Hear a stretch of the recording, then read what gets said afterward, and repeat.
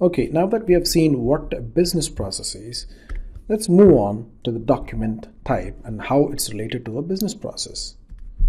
Right? So document type. A document type represents the characteristics of a business process. What do I mean by that? So let's take the same example. So this company, right, sells servers and sells software, and when it's selling a server, so it's going through a salesman who contacts a list of potential customers, and out of them some customers are interested to proceed forward. So in this case, these customers are not really interested at this point to buy the product, but they just want to have a look and feel of it, maybe find out if it's really useful, and they might ask you for a quotation, and then maybe iterate over the quotation. At this point, you see, this quotation is a business process. Receiving a quotation from a customer does not mean that you can ask your factories to start producing that server or piece of hardware, right? So demand is not transferred to production. Your production facility, which could be in China or in the US, does not need to start producing it because it's just a quotation. The customer just asked for a quotation. Also, a quotation will have a whole bunch of statuses. Like, you know what, it's 10% through because it's a sales negotiation cycle, right? It's 10% through, or it requires a VP approval,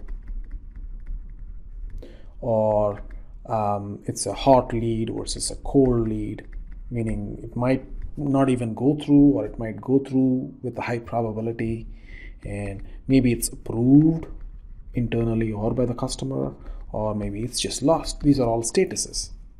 Now, an order need not have a status, but a quotation could have a status. After the quotation is done, let's say if the customer agrees to buy it, maybe he'll place an order. And when an order is placed, that's when the customer agrees to buy the product. And when the customer agrees to buy the product, we can signal our manufacturing, either the vendor who's producing and shipping it to us, or our factory which is actually producing the goods. So you can pass the demand to the factory. And this document will have a corresponding delivery and invoice also linked to it, because a quotation will not be delivered anyway, we know it. So you don't need to have the quotation to be configured with the corresponding delivery in case if delivery is asked, or corresponding billing in case billing is asked, because quotation is not delivered, quotation is not billed. Whereas an order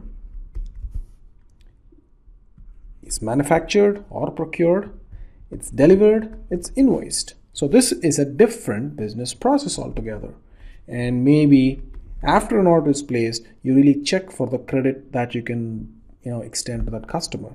Maybe because not all customers are equal, right? A Fortune 500 company could be extended a great amount of credit, but an offbeat family-owned company, you might want to be a little careful, right? So credit management is required here. Credit management.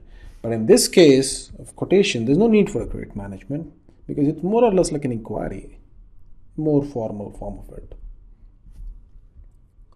Okay, and after an order is placed, it's delivered. right? So it's delivery, and then delivery is going to have details like picking, packing, the route that it needs to take to reach the customer, so on, right? And then the hardware is installed, configured, and the customer agrees to it and says, okay, I'm good. And then, of course, once the customer agrees, it's invoiced, meaning the bill is sent to the customer and the customer pays it. So this business process will have things like, can we cancel the invoice or not? If there are more than one invoice in a month, like if the customer buys like regularly, like one server today, one server at the end of the week, and maybe 10 servers in a month, can we produce all of them in an invoice list as opposed to an individual invoice? That depends on the choice of the customer. So these are all properties of the invoice or the business process called invoicing that we are trying to document. Another example is, can you post negative values? Right? So this over here is an example. So if you go back,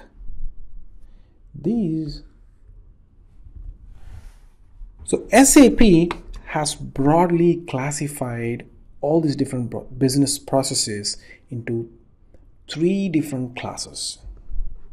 Okay, the first one, quotation, inquiry, orders, okay, is called as sales.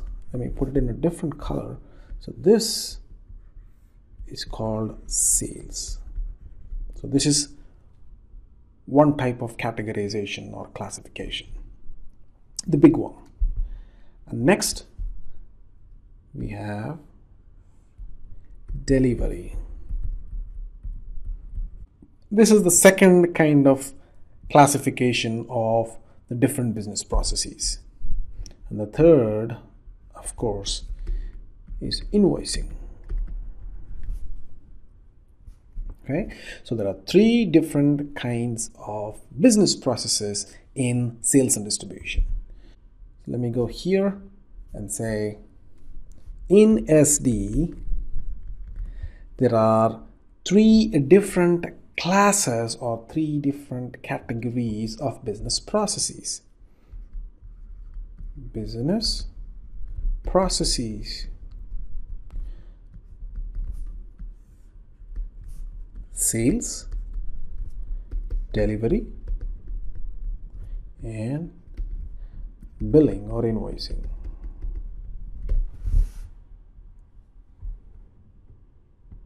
And each of them is configured in a different place. Now, sales, for example, could have more categorization underneath it. We'll talk about that in a minute. And deliveries, of course, are different categorization.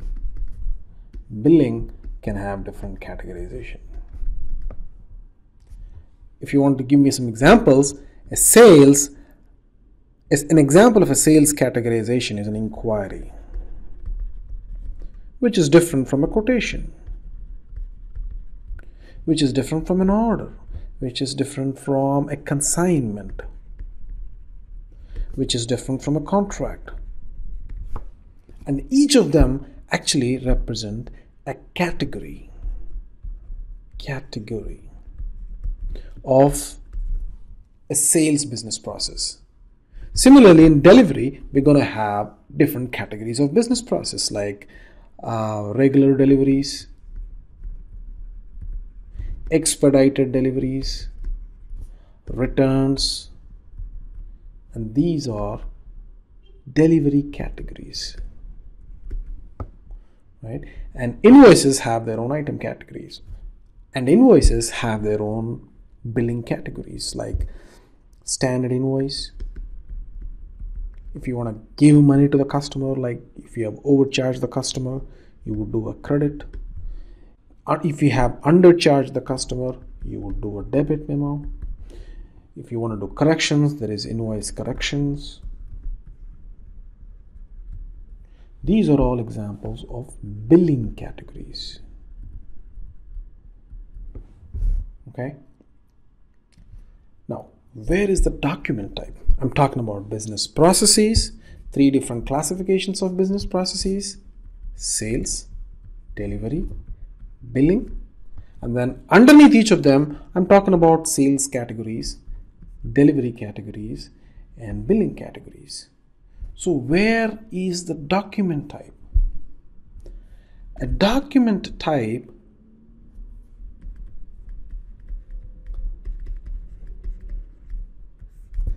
represents all the variations that are possible in a particular category. For example, if you are talking about a quotation, which is of a category type quotation, in sales, a document type represents all the properties of how a quotation should behave. This is called as a template.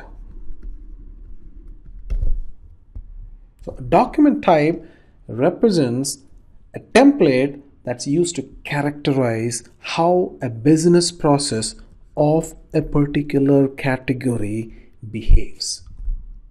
We'll talk about the template in the next chapter.